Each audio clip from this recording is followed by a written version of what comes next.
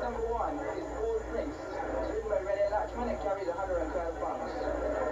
Number 2 is the very speedy Lucifer. He liked this distance and like it at the top of the ground as this today, ridden by Husbands with 112 pounds. Number 3 might prefer a longer distance, Irish Miss, ridden by the apprentice Clarke, and he carries 119 pounds.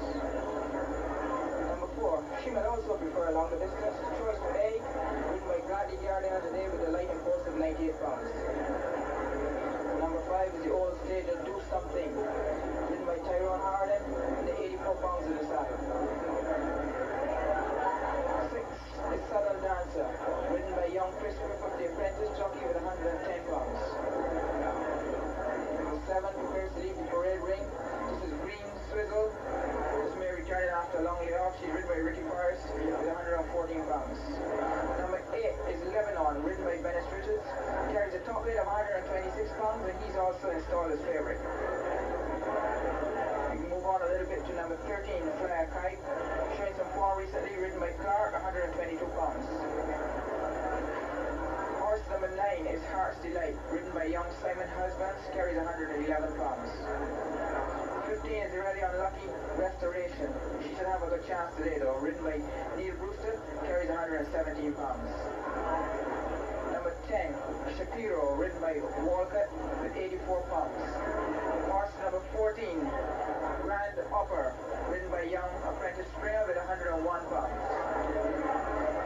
The final start in this big field, horse number 12, Born Free, ridden by the apprentice Evans from Trinidad, and he carries the light and force of 96 pounds.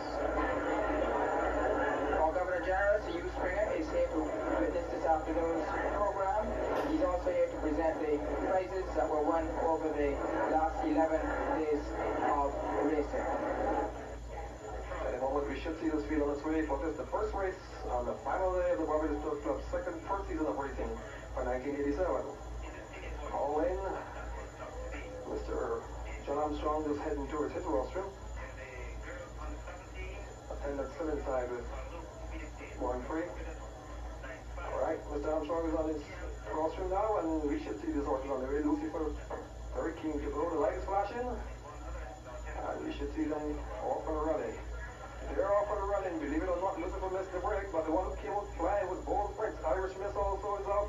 Fly A Kite with the jockey standing tall in the saddle. Lebanon moving on the outside as well. And towards the back, we've got Grand Doctor towards the rear of the field. Up towards the 4 furlong pole, and it's Bold Prince on the inside. Between horses is Irish Miss on the outside and lapping them and going extremely well. It's Fly A Kite. Restoration is there with a chance. Then comes Lebanon looking for racing room. Lucifer's there. Towards the outside and sweeping by nicely comes the Born Free. As they come back to the drill hall, it is Fly A Kite and Bold Prince disputing it. Restoration going nicely on the outside. On the inside, Irish Miss with a chance. Lebanon making tremendous headway from the rear. And the next one on the inside is the proper source, Lucifer. As they come back towards the corner, Fly A Kite slips into the lead towards the inside and coming with a run towards the outside and coming with a run is Restoration.